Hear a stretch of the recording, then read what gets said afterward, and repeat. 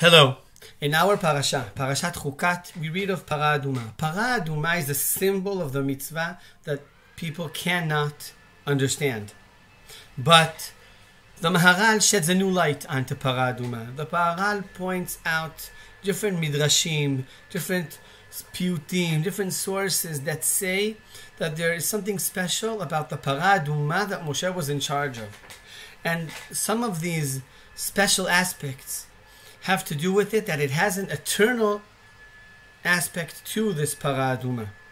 That the ashes of this Para Aduma will stay forever. That the Para will be named the Para of Moshe Rabbeinu.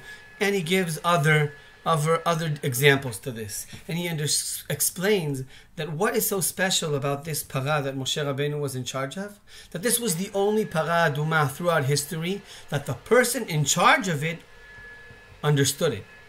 That the person in charge of it could get the grasp of what is going on here with this special mitzvah of Para Aduma. So, Moshe Rabbeinu could really identify with the whole process of Para Aduma. He understood it. He knew what was in the depth of it. He managed to internalize the ideas. It became one with him. It became part of his personality. And the Maharal tells us we should continue striving to understand and identify with mitzvot. Mitzvot are not only an issue of actions. Yes, first of all, we have to perform the mitzvot and do as Hashem told us. But secondly, and in a very important secondly, this is not just something that we can, it's not a bonus. This is something we should strive for, is to understand and identify with the mitzvot so that they become an eternal part of us, of our soul, of our beings. Just performing them, their actions, understanding them, internalizes them. It becomes part of who we are. Moshe didn't even do anything with the Para Aduma. He was just the one giving the orders.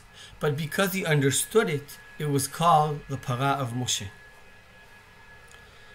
And I would like to use this opportunity to invite us all to conversations that I think in many times people don't have full understanding about them.